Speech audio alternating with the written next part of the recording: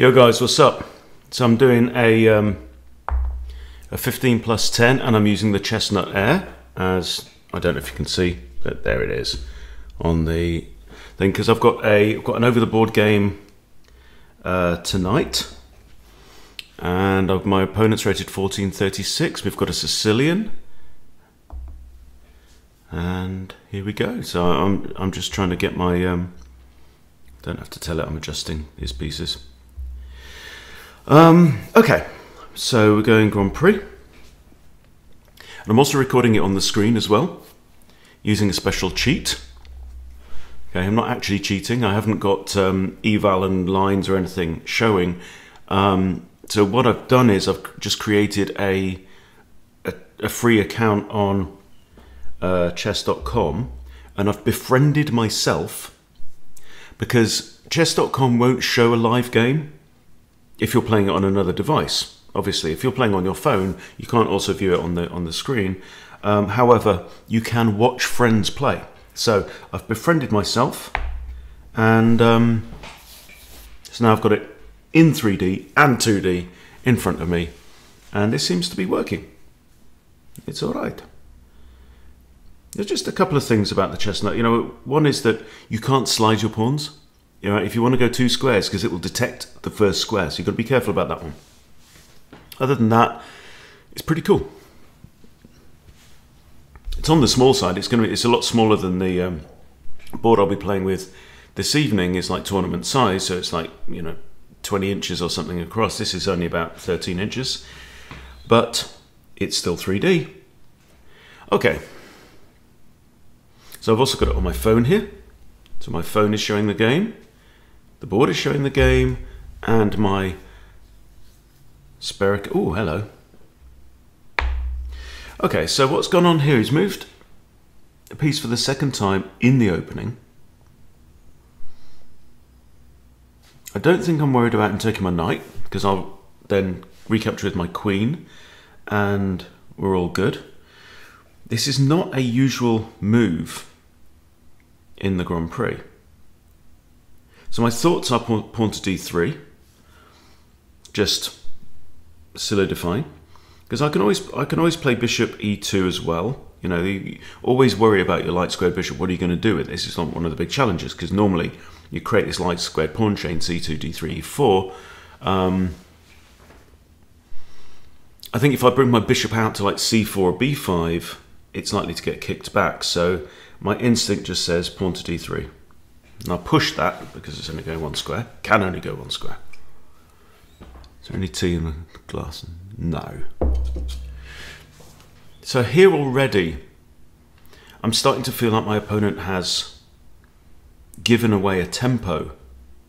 Because I don't know. I mean, I could take the knight and then c takes, but I don't really want that pawn on my half of the board if I can prevent it.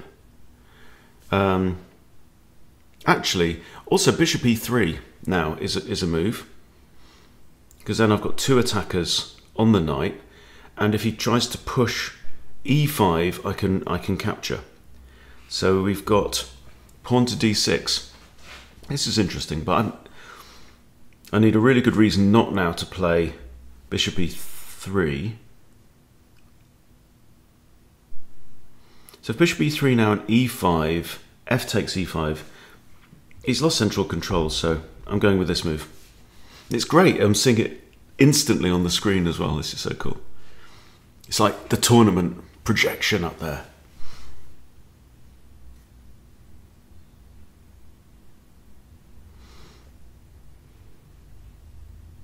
So this might be a way that people may cheat sometimes, is to have a second browser, because when you're watching somebody else play, you can stick lines on.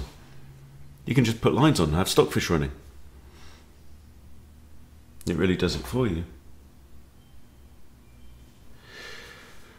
Okay, what's it saying there? Network unstable. Gosh. He doesn't want to know. Unstable network, precious. Okay, queen b6.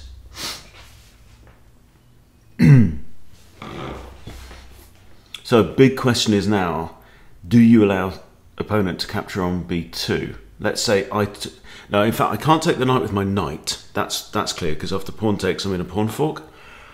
I'm inclined to play rook b1, just gets out of trouble. Or b3 is also an idea. But b3 would have been smarter before I moved my bishop, because then I can fianchetto my bishop on b2. Knight a4 is a move here as well, because I'm not going to draw it on the board, but knight a4 hits the queen and defends b2 in one fell swoop. However, it's sticking my knight on the rim, and so that's only something that you want to do if it's either necessary, forced, or advantageous. I don't think it is. I don't see a massive issue with rook b1.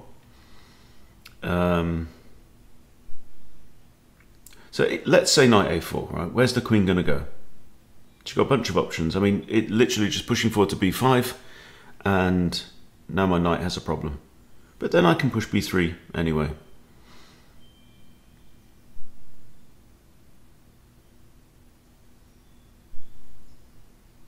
And play rook b1.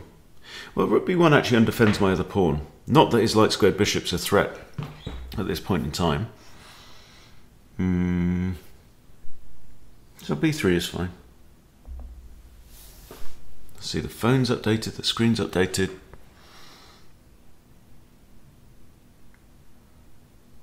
So, interestingly, I hit my, so we're about 11 days into the Big Fat Challenge now, hit my blitz peak today, hitting over 1560.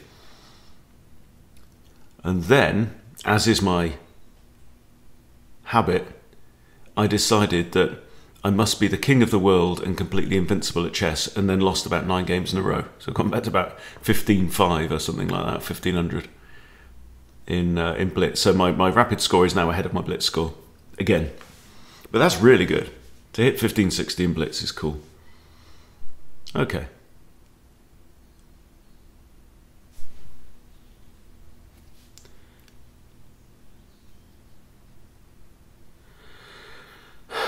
a4, a5 might even be a thing, hitting the queen, but the queen's got b4 square.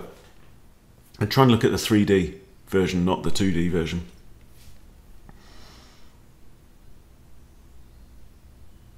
That knight's a bit of a pest, actually, because it's stopping my queen from going to e2, for example. I can play bishop e2, castles, queen e1, and try and take advantage of the fact that he's playing too much over the queen side. And he's done nothing with the king side. No development on the king side whatsoever yet. So if I can get my queen like on the g file, then that often has the effect of tying the king's bishop down to the protection of the g pawn. So I think bishop. Okay, so alright, so he's moved that. Okay, I'm going to do the same. I'm going to play my bishop to e2. We're both 1150 in time. This is okay.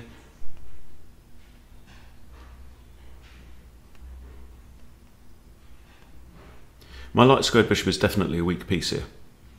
But you never know. It could find its way out to h5.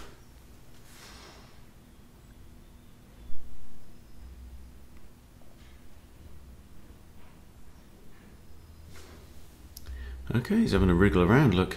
So actually, yeah, if that knight should move now, my knight on c3 is now vulnerable because the move b2 to b3 undefended my knight. So is it a thought to like capture with the bishop, he takes with his bishop, but then I can take his bishop? Okay, I take, pawn takes, I'm happy, he's just blunted his own bishop. Then my knight is actually slightly short of places to go. It might have to go to a4, which is not pretty. Obviously taking with the knight is no good because pawn takes and we're in a pawn fork.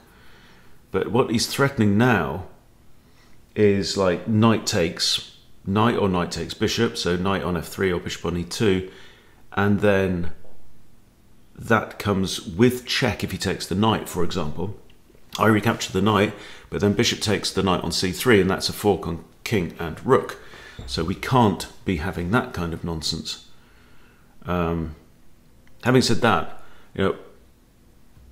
I need to defend that knight anyway. So even if, for example, I moved the rook, or even if I castled, knight takes knight, I recapture, and then my knight is undefended. So this is, you know, all kind of arguing that maybe maybe b3 was not the right move.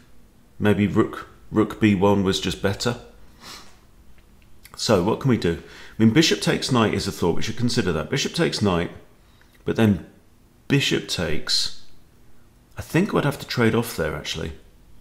Then he gets a pawn towards the centre. I mean, the only alternative really is something like bringing my bishop back to d2. He takes my knight, I grab him.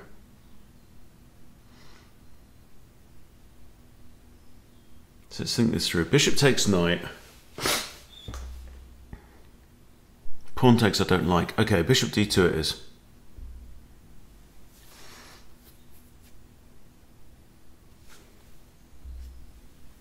The other thing is that I had a little bit of a struggle connecting the chestnut this morning because I haven't played on it in a little while.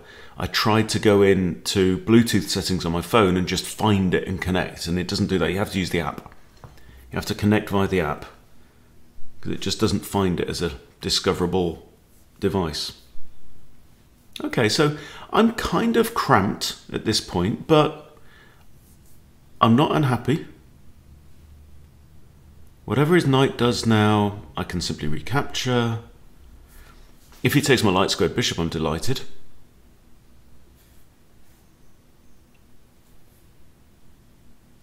So who am I playing tonight? I think it's wood seat C from memory.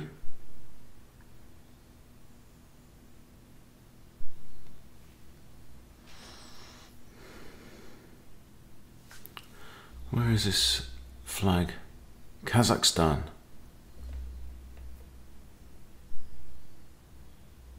Don't get many players from Kazakhstan, but the best singer in the world comes from Kazakhstan, in my humble opinion. If you want to blow your mind, if you've never heard of Dimash Kudaibergen, check him out. Just put Dimash in YouTube. He sang a song on a Chinese talent show, getting up like 10 years ago now. It's been viewed like 10 million times. It's incredible. So if you haven't seen it, check it out. And then you can also get, I've been very addicted to watching reaction videos as well, of people seeing this guy sing, hearing him sing for the first time. His range is insane. He goes from like a baritone, that's between tenor and bass.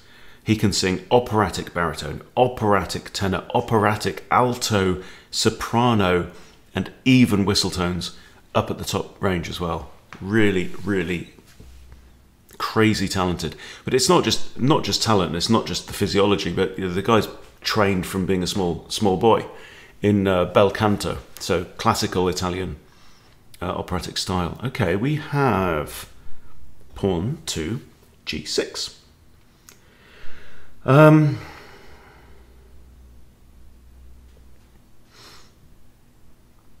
If I take knight, if knight takes knight, bishop takes, not really liking that very much. If I castle short now, I am putting my king in line with black's queen.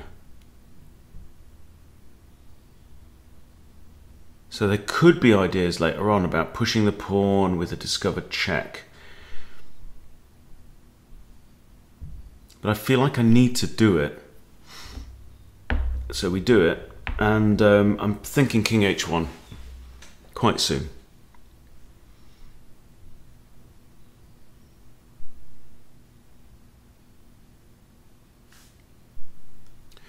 So opponent, we both took over 2 minutes, 2 minutes 20 on. In fact, this is weird.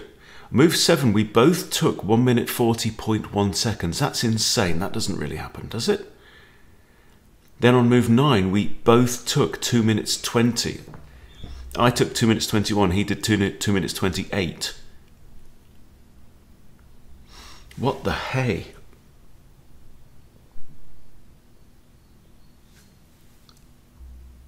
What fresh nonsense is this? Surely I can just take with the b pawn. And then rook b1, push the queen away. So he's setting up a check, actually, isn't he? That's the thing. He's pushed the pawn first, and then he's preparing to move the knight with check, which is pretty free. So, for example, he's got knight takes f3, double check, and then I have to move the king to the corner. So we are not having any of that nonsense. We are going to move the king to h1, like I said.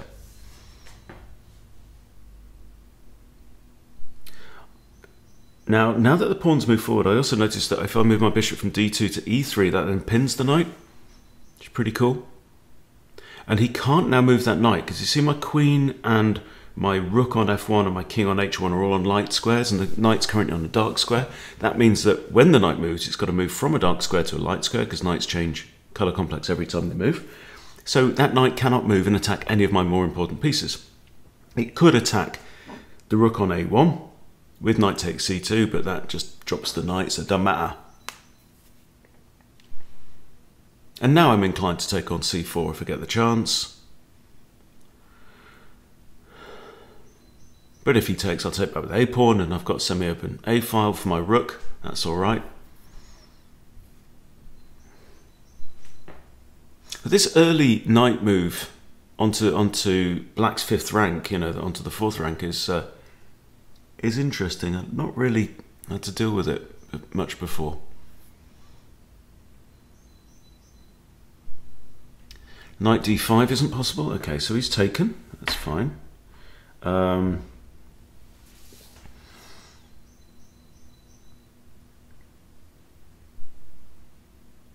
Bishop takes it, it gets it out of the knight's way.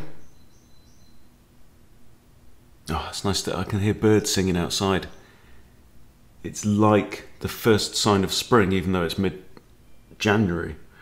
Okay. Question is, will my light square bishop have more prospects on the diagonal it's on now, or on the b1h7 diagonal? I do not know.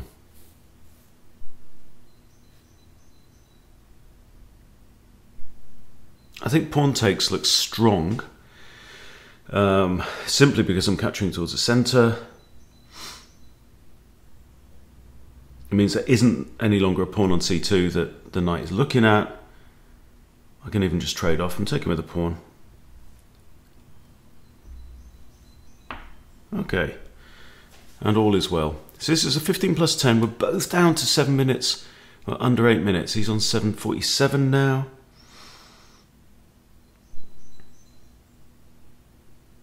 So I've got the board. I mean, this just looks like chess.com on there, right? So I've got the timings on here as well, but it's I've got it bigger on the screen in front of me. Okay.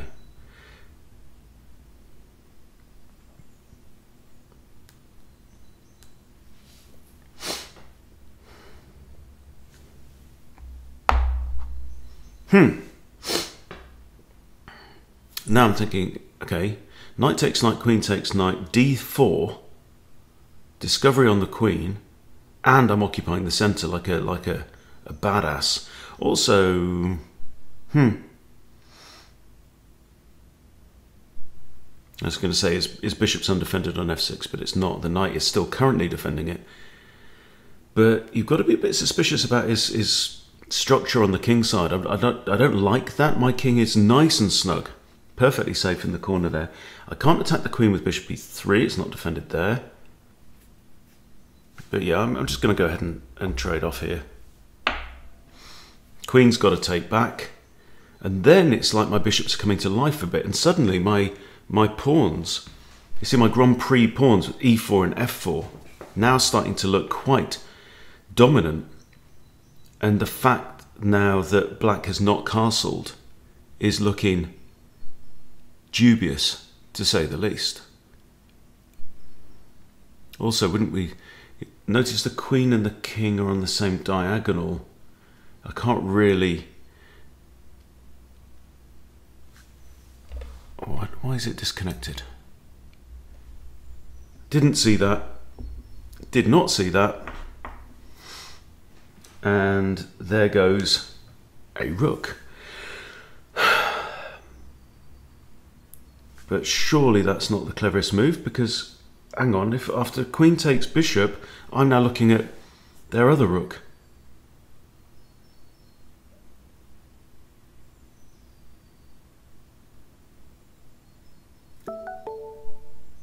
Surely.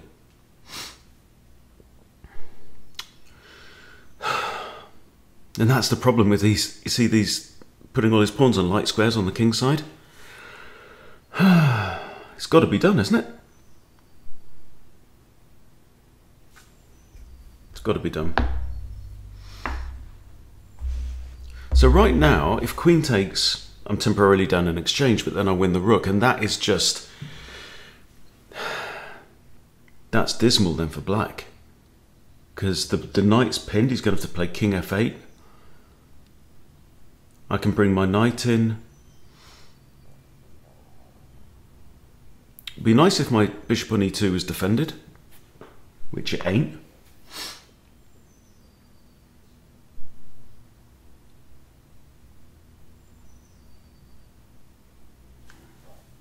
f6.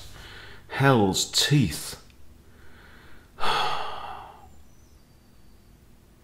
Okay, this was just, I mean, look, complete honesty, I did not see that the hanging rook, but this is tragic for black, I think.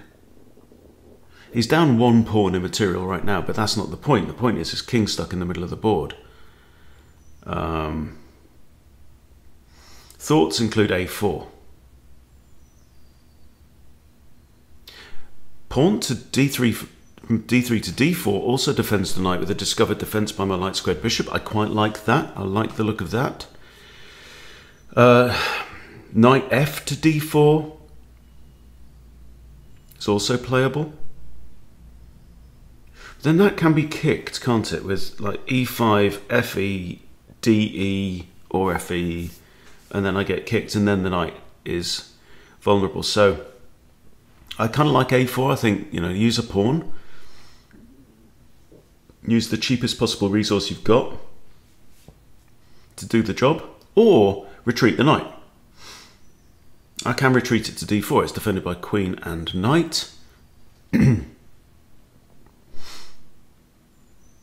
kind of like having it up in my opponent's face. Let's leave it there. I'm going to rub it on his face now. Smell my knight. Go on, sniff it.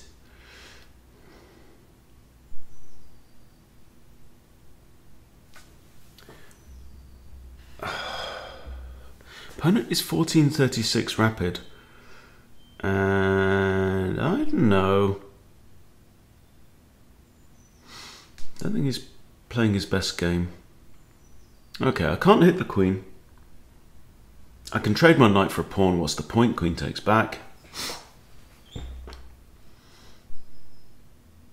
So knight back to c3. At least it's safe there.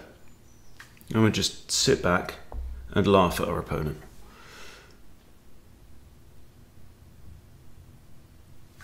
Okay, grabs pawn.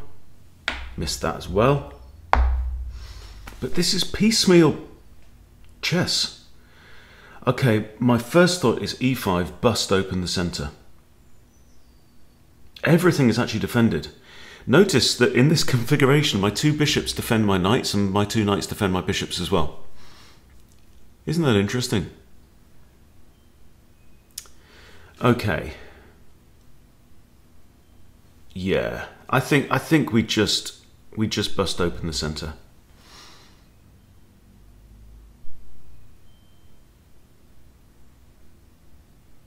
I'm expecting takes. Oh, the thing is that the pawn on d6 is undefended anyway. If he, say, pushes that and I capture on f6, knight takes, then I move my knight, and my queen is then lining up with his knight on f6 and his rook. Yeah, so We have takes. I think material's actually equal now. So that's 5-8. No, he's up a pawn.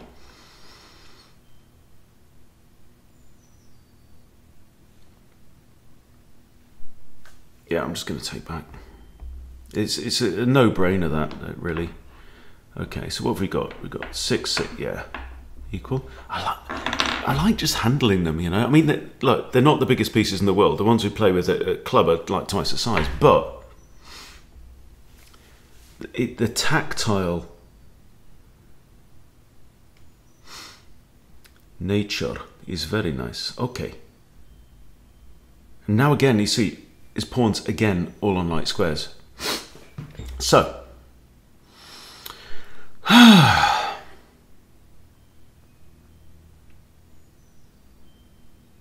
I've actually got remarkably good coordination there. I could play even, for example, Queen B1, try and trade off queens. But it's not like I'm ahead of material. I'm not ahead of material. Therefore, I need the lady on the board.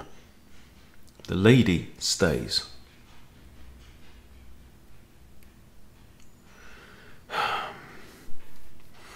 Knight d4 is interesting. It hits the queen. It's on an undefended square. But should my other knight move? I don't know. A5 is even a thought. No, because if, like Queen A4 check, he blocks with its light squared bishop. Rook B1, where's she going? Oh, hang on. C2 is the only square. The lady's out of squares. Rook B1, Queen C2. Bishop from E2 to D1. And she's dead, I believe. No, because then I hang the D3 pawn. Oh. How about Knight E1? That hangs the bishop. How about Rook B2?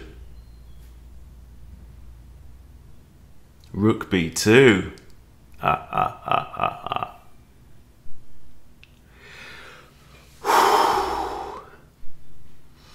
This is where the tactical training pays off. See, the queen came. She crossed the line, man. She crossed the line. And I think she pays the price. Because I've got studies now on drilling trapped pieces, easy, medium, hard. This is going to be in one of the studies. Probably hard. There we have it. Now let us double check. Let's put you in the middle of the square, you know. There's no end for OCD, doesn't sleep. Yep, Rook B2. Don't see a problem with that. And you can probably wave the white flag, because I can't see anything you can do. Desperado, why don't you come to your senses? Bosh. Okay, we are +4 materials. Opponent is now starting to speed up because he's embarrassed, because he got his queen trapped. And is he really planning on castling? Do we want to play Bishop H6 and put paid to that idea? Bishop H6, Bishop G7, hit the rook, stick the bishop on F6. Looks very nice.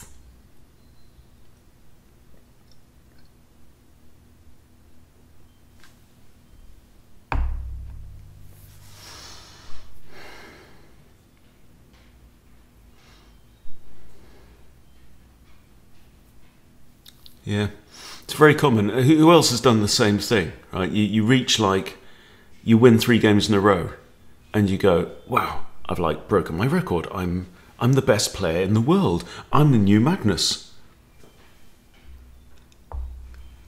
And the moment you start doing that, you then blunder queens and stuff all over the place. Okay, Knight G5. How much time? Shit. Check. 1 minute 43. What's going on? Okay, so king has to move. I've got one attacker now on e6. I'm going to play queen b3. Okay. Blitz time. He's got to go back to e8 or g8, isn't it?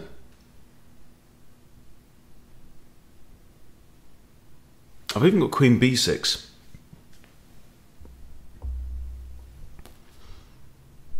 That'll do. Got to speed up now. Right, 146. Look at talking to you. You put me off again.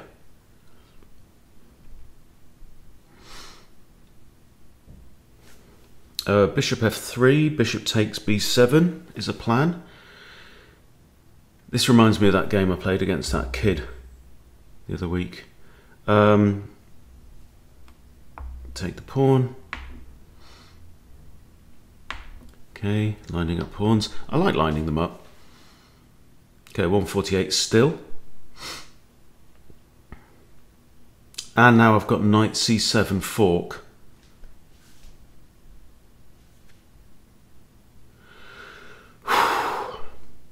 This is turning into a world of pain, isn't it?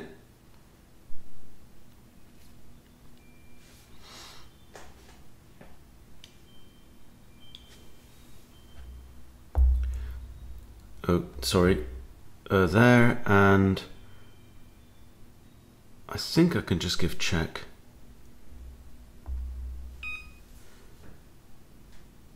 I can't take forever over my moves. Now, if king goes to f8, I've got queen f5, king g8, I win the knight. I'm going to win the knight or the rook, aren't I? If the king goes to d8, I've got discovery, but it's not brilliant. Maybe bring the other knight in. Knight 3 to d5, as opposed to knight 7 to d5. You have to specify.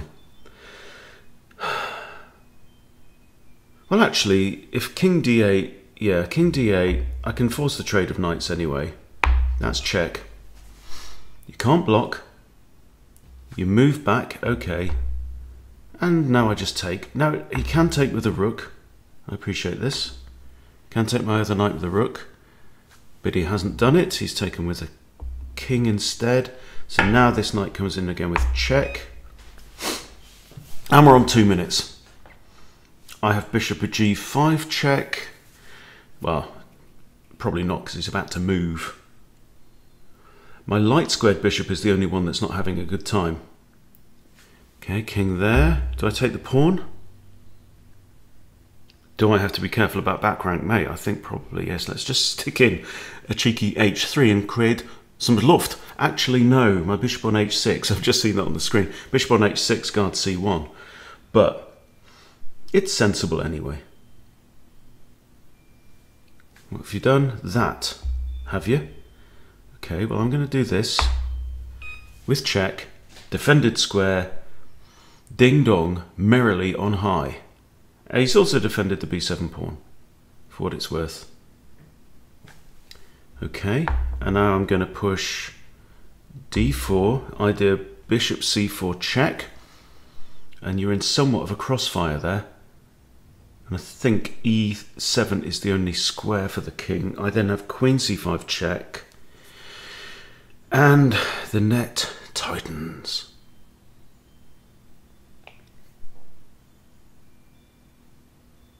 But there's something about moving the bits. There's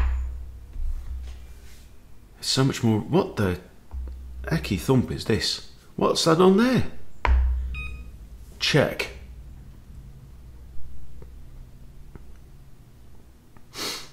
Two minutes 14. Don't have to be a dick now. Okay. This is forced. We knew this. This is fine. Okay, queen c5. He's got nothing.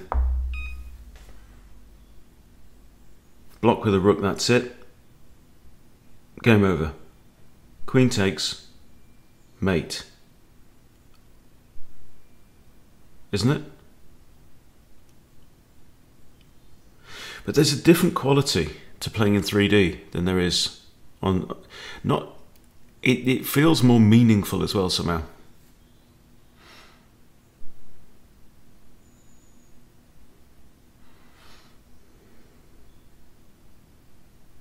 And thank you to our sponsor, Chessnut Tech, for the free board that I got for my 50th birthday. But I never promised to give them a good review. Just said, send me a board. I promise I'll review it. Didn't promise I'll like it. I think it's curtains. Boom! Boom! Brilliant. Like that. Won by resignation. And there we go. Okay. So I'm not going to analyse this. Not right now. Because I can't analyse it. Well, I mean, I can do a regular analysis with my guest account, but let's not do that. Very enjoyable game. Feel a bit of a twat for missing the hanging rook, but in fact it worked out pretty well in the end. So in fact, go on, sod it, let's flip over. I'm going to flip over to oh, okay, so let's go chess, my profile. There we go, 34 moves. Let's analyse. You can see my blitz history there. A little bit about how well did we play. Did I play 1500, 1600, 87-9 with one mistake? 1932. Good vintage. And I played the middle game well. Got a star in the middle game. That's really good. I mean, opponent played well, actually, for this. Right, what was my mistake? Ah, recapturing of the pawn instead of the bishop. Yeah, okay. It made a 1 point difference to the game, but hey, hey, hey. Opponent actually made no blunders. Opponent had a miss, which is at this point. Ah, okay. Okay, so what happened here? I took, which is the best move. I didn't blunder a rook at all. I was teasing you the whole time. Okay. And now we take, and I'm hitting the other rook. This is the point. Okay. Right. I'm going to go through this. I'm going to update my my training regime, because there's definitely some good points in this game, including the trapped queen. And that's got to be an absolute beauty, hasn't it? All right. Leave it there. Wish me luck for tonight. Thanks for watching. See you later.